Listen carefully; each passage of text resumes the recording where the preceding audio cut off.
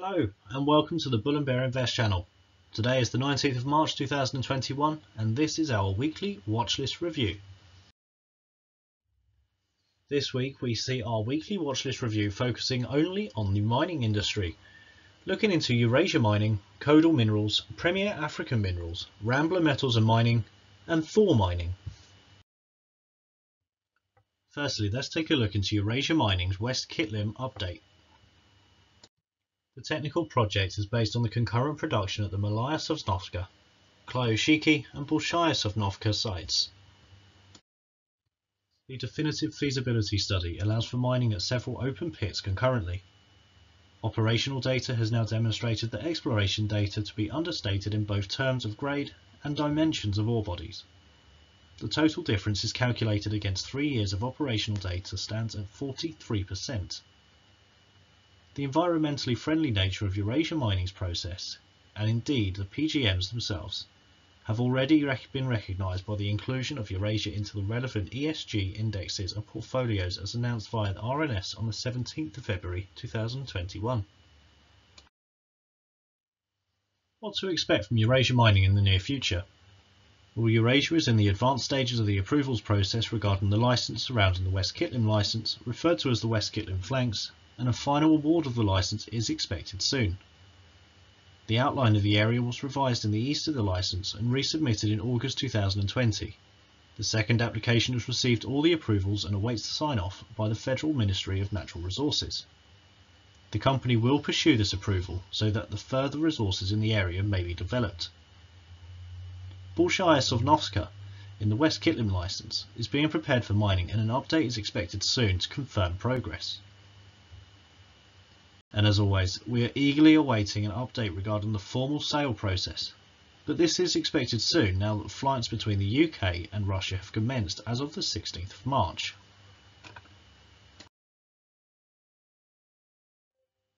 Moving on to Kodal Minerals plc. Kodal has now built a portfolio of 8 gold projects in West Africa: Niel, Tiabizu, Mbahiakro, Dabakala and Kohorogo in Côte d'Ivoire, and Fatal, Nangalasso and Slam in Mali. Kodal's exploration priorities are definition drilling in the Fatal project in Mali, exploration drilling in the Niel project in Côte d'Ivoire, and infill geochemical sampling for the defined zones of reconnaissance drilling in Dabakala project in Côte d'Ivoire. The funding proposal to fund the development of the company's gold assets is up to $2.5 million, including the $0.3 million already advanced, with the additional funds to be drawn down in 2 equal tranches of $1.1 million. Kodal geologists are undertaking a field visit to the Niel project located in northern Côte d'Ivoire to confirm historic drilling, geological setting and confirm planning for the new drilling campaign. Application will be made for the 168,489,949 new ordinary shares being issued to be admitted to the trading on the alternative investment market. It is expected that the admission will take place on or around the 22nd of March 2021. A mining licence application is also awaiting approval from the Malu transition government of Kodal's flagship asset, the Bugoni lithium project. Whilst awaiting approval, the company has undertaken a significant amount of field exploration. Let's take a look at the recent developments within Premier African Minerals. George Roach, the Chief Executive of Premier African Minerals, released a statement on the 18th of March 2021 stating that Premier's present market value suggests that the retention of 100% of Zulu may potentially be a better option, and that the divestment of the Zimbabwe assets may no longer be appropriate. Premier and MN Holdings Limited continues to develop mutual interests in operating the Otjazondo manganese mine in Namibia. The definitive feasibility study timeline is estimated at 14 months and this is unlikely to change. It's also worth noting that the price of lithium is at its highest since August 2018 and the trend continues to climb. What to expect in the near future? Well, the definitive feasibility study on the Zulu deposit has commenced following the issuance of the exclusive prospecting order, which has an estimated completion time of 14 months. The ever-increasing demand for electric vehicles will increase the demand for lithium, a resource that Premier African Minerals Limited is focused on extracting and developing the lithium projects is essential. With this being said, we hope to see further exploration and potentially new sites being evaluated. This is likely to also contain gold extraction, as the EPO issued contains 6 historic gold mines. The RNS dated the 18th of March 2021 also suggests that an update regarding fundraising is expected by the end of March 2021. Covering Rambler Metals and Mining plc rather quickly, Rambler Metals and Mining have been pumping out water from the lower sections of the mine that were not maintained through the reduced production period of 2020 due to the COVID-19 pandemic. The dewatering required an upgraded mine pumping system which was progressively deployed after financing was completed in December 2020. Rambler was also undertaking remedial work and catch-up maintenance requirements to bring the mining production and development fleet and process plant back into its proper condition. Coming up with Rambler Metals and Mining. Completion of the pumping and associated rehabilitation was expected by the end of February 2021, with access being achieved to develop the high-grade resources present in those areas. We have not yet received confirmation that the pumping has been completed. We are also waiting for confirmation of the purchase of the 2,200 tonnes per day Dug Pond plant and its dismantling and relocation to the Ming mine site, beginning in Q3 2021. We await updates regarding the infill diamond drilling that was set to recommence in the Ming mine with mobilisation at the end of January. We also await an update regarding the completion of the sale of the Nugget Pond gold plant to Maritime Resources Corporation. Finally, the objective for the final quarter of this year is to fully utilise the 1,350 tonnes per day mill capacity to process around 115,000 tonnes of run-of-mine ore at the 2% copper grade. Moving on to Thor Mining plc.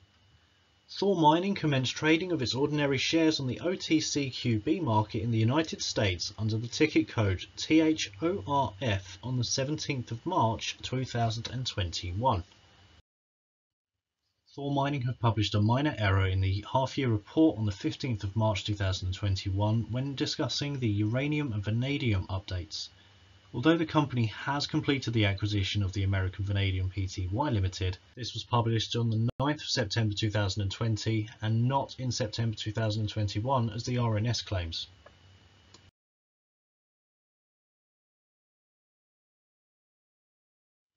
Let's look into Thor Mining's US uranium and vanadium project update in greater detail.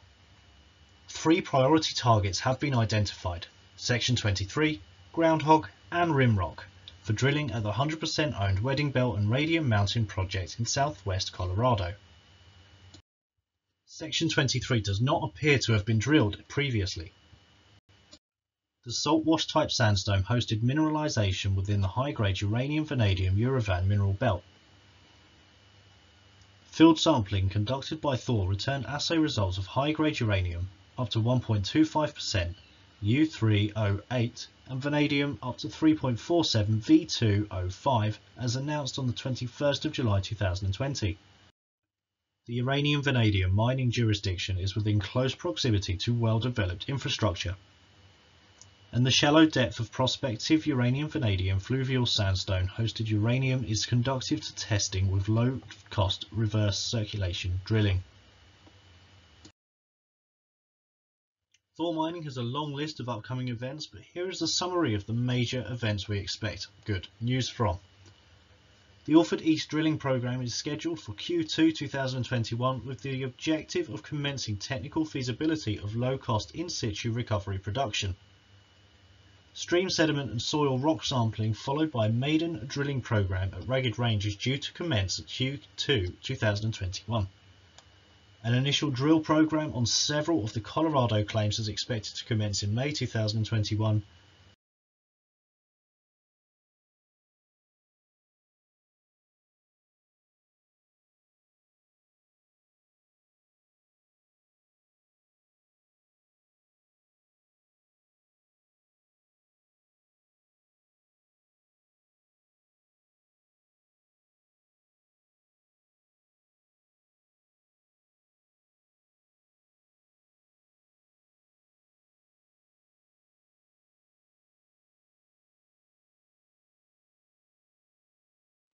whilst discussions with potential investors and government agencies with mandates to fund critical minerals projects developments are ongoing in regards to the tungsten and molybdenum projects.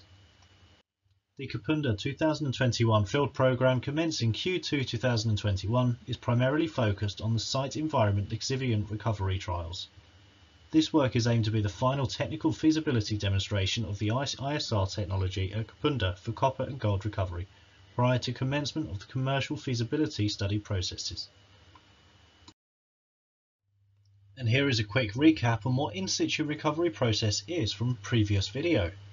So what is in situ recovery mining? In situ recovery is a non-invasive mining method using delivery wells. These are drilled into an ore body through which a diluted sulfuric acid solution is pumped to dissolve the target minerals or metals. In this instance, our target minerals are copper and gold.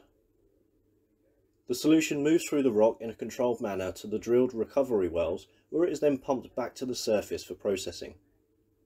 The drilling of the wells is key to ensure that solutions can be pumped back to the surface to be processed rather than being pumped outside of the mining area. In situ recovery is by far cheaper than conventional mining methods, as it does not require digging down to the ore body for extraction.